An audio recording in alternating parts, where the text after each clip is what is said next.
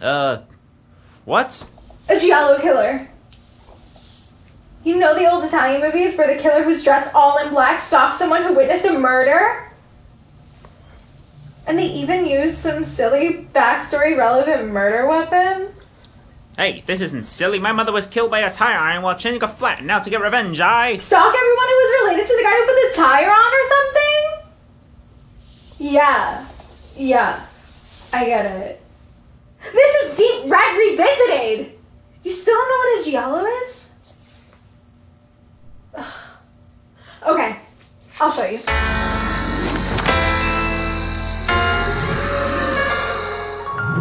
So, it is great that we're talking about this because I am going to be releasing so many videos on Gialli soon. So excited for my Giallo era. Giallo movies get their name from a genre of cheap Italian pulp novels known as Il Giallo Mondadori. These novels got their names from their bright yellow covers and featured many of the defining characteristics of the Giallo film genre. Even though many Gialli were printed during the early half of the century, the first true Giallo film didn't come until Mario Bava's The Girl Who Knew Too Much in 1963. Now you may ask, how are they any different from a regular old mystery or slasher film? What makes a Giallo a Giallo? Well, there are some very important recurring themes. The protagonist witnesses a murder, usually committed by a questionably fashionable killer with leather gloves, who begins to stalk them and their loved ones, making them the new target. Think Marcus from Deep Red.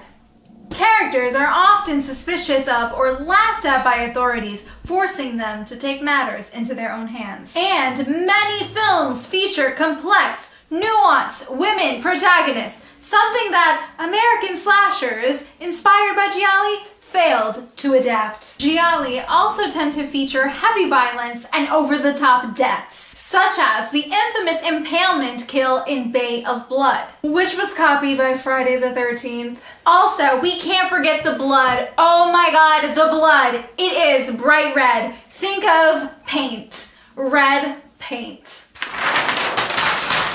You can also tell a Giallo by their cartoonishly long and sometimes confusing titles.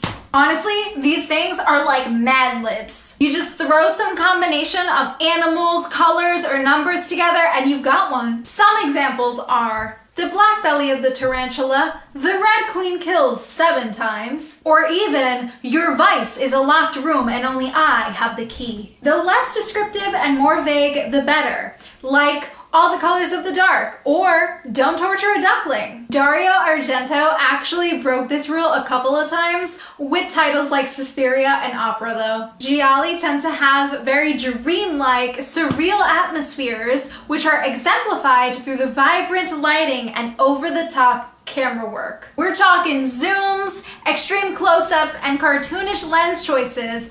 Those are the name of the game. And we cannot forget about the absolute bops! Lots of synth-heavy dance music and progressive rock soundtracks. Love it. Another important aspect of Gialli is the dubbed dialogue. Actors spoke in their native languages on set and would be dubbed over later in post, sometimes quite poorly. Poorly? What do you mean poorly? Oh.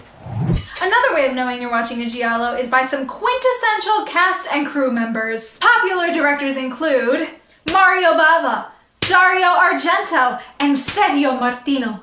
And some popular actors include Daria Nicolodi, George Hilton, Barbara Boucher, and the queen of Giallo herself, Edwidge Fenwick.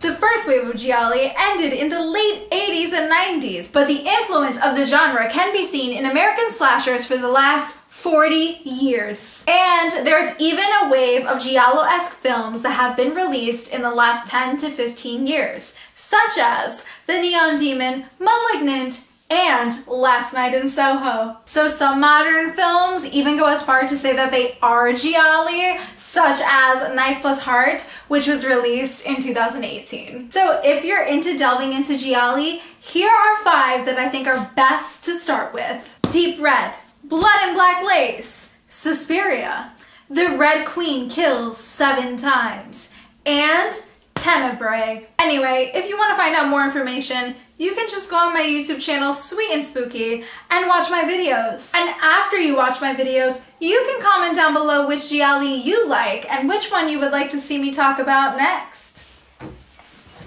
And to make up for breaking into my house, you can like and subscribe and become a patron on my Patreon today. Links in the description box down below.